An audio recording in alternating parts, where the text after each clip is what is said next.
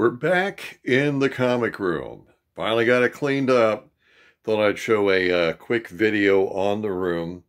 And this will be the last time I show a video for the rest of the year on the comic room. I got a hats off to Metarog. He kind of inspired me to finish up part 2. And so we're going to do that right now.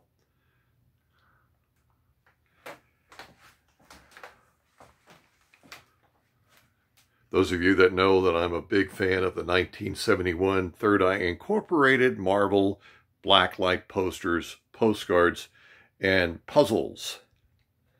This display case was from a friend of mine. I moved some of his collection out some years ago. He had some Star Wars toys that he wanted to move. And for my efforts, he gave me this 1905 candy display case that was his wife's great-grandmother's. And there's even a plaque on there. It's not a plaque, but it's a little signifier saying what year it was manufactured. So I keep my lunchboxes in there. Quick story on the Marvel's Greatest Comics, and I told a few people on this. Back in 1989, a dealer in Raleigh, North Carolina had a box of 100 of these. He wanted 25 cents a piece. I couldn't pass it up. So they're a little novelty display thing that I'll put out ever so often for people to look at me. And yeah, I've given them away. I've probably got about 60 of them left. Another comic rack. Had a fun time cleaning and scrubbing. A little sarcasm there, by the way, but it's always good to go through everything and to make sure everything hasn't deteriorated too much. Cougar Comics has a new video out. It's pulling stuff out of the slab, and he's got a beautiful copy of this, Amazing Spider-Man number 19, and that's my favorite cover.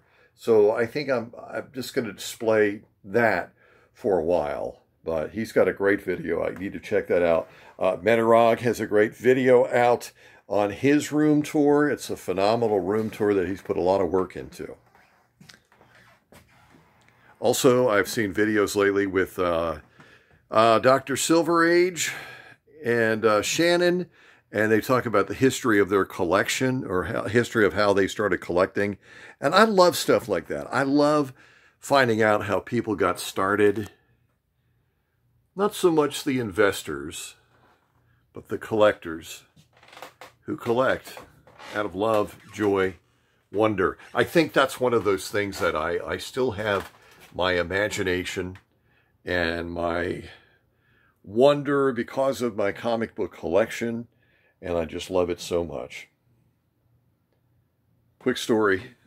This book right here, of course, the second collaboration between Marvel and DC, the first one was The Wizard of Oz. I purchased this from Marvel Comics mail order, and I could have gotten it signed for an extra $4, was it? And I was like, no, I'm not doing that. I wish I had, but it's in nice, great condition. Have the original envelope with it too as well. So we put the treasuries back up here. They were down for a few years. Love the Marvel treasuries. Love them, love them, love them. Matchbox, we've talked about them. Oh, I've got the light working too. Had worked for a while. Now it's not going to come on. Oh, there it is. Okay, good. And this whole thing spins around as well. Got that. That was free. This cabinet was free. It was outside of a jewelry store, and they were throwing it out. This is back around 86, 87 when I started picking up display cases. And I was like, can I take that off your hand? And that was the first, one of the early warning signs for my wife. She was like, what are you going to do with it? I was like, I'll think of something. This was from a Salvation Army. They were getting rid of it. And I had some listeners call me back in the late 80s, and they were like, hey, they got this big magazine display, and I was there. Got it.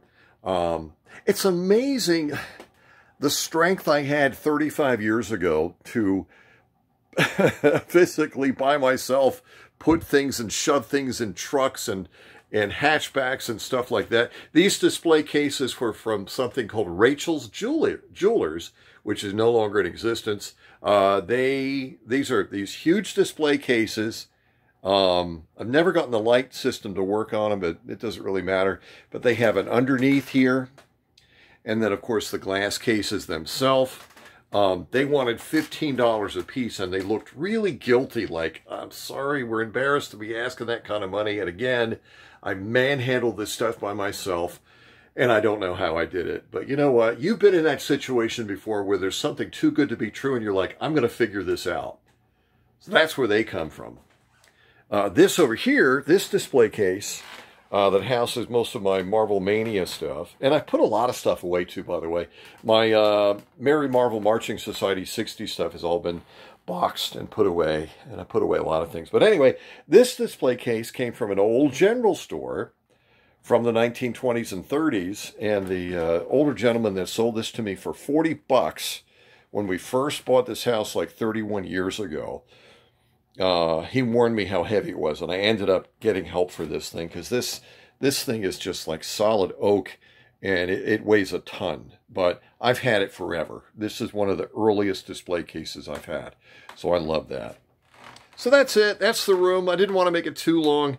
Thanks for watching. I've got a video coming up where I'm going to be talking about my love of Conan the Barbarian and what happened to issue number 4. The heartbreak of a 10-year-old watching it disappear. Well, that story. Plus, I'm going to be pulling out my Marvel Greatest Comics collection, which I love the reprints from the 60s and 70s.